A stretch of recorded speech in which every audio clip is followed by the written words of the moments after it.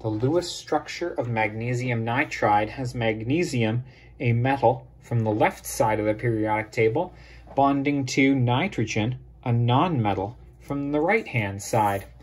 Metals and nonmetals combine to make ionic compounds, where the metals give away electrons to the nonmetals. Let's investigate magnesium in group 2 has 2 valence electrons, 1, 2. Nitrogen in group 15 brings 5 valence electrons. Nitrogen 1, 2, 3, 4, 5. I'm just spreading them out before I double them up. It's good form. Now the name of the game is that the metals need to give away all their electrons to be empty, and the nonmetals need 8 electrons each to be satisfied. That's the octet rule. So that electron from magnesium is going to get paired up somewhere. This electron gets paired up somewhere. That magnesium's now happy because he's given away all his electrons. But that nitrogen is not happy. He brought 5 and gained 2. That's 7 electrons. He wants 8. That's why it's called the octet rule. So, bring in another magnesium. Take one of those electrons and use it to pair up with that one from nitrogen. Now that nitrogen is happy. But magnesium has an extra electron. What are we going to do with that?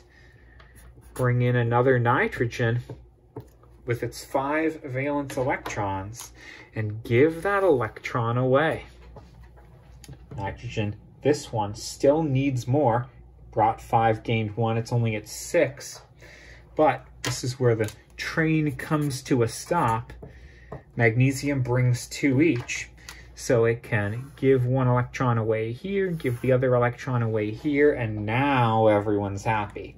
Now all the magnesiums have given away all their electrons, and each nitrogen, which brought 5, gained 3 each.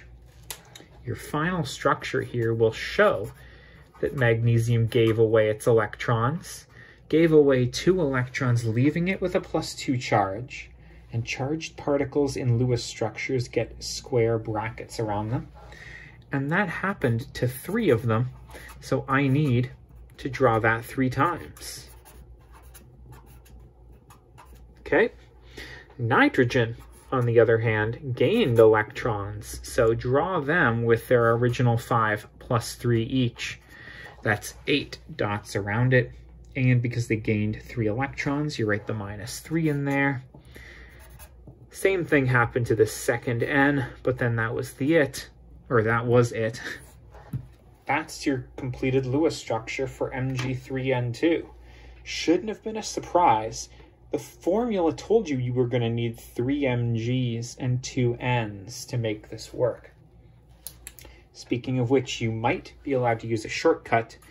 3 Mgs, you might be allowed to just write 3 times that Mg diagram to show that there are 3 of them, and 2 times the nitrogen diagram to show that there are 2 of those. Either one should be acceptable. This one's officially more complete. That's it. There's your Lewis structure for magnesium nitride, an ionic compound. Best of luck.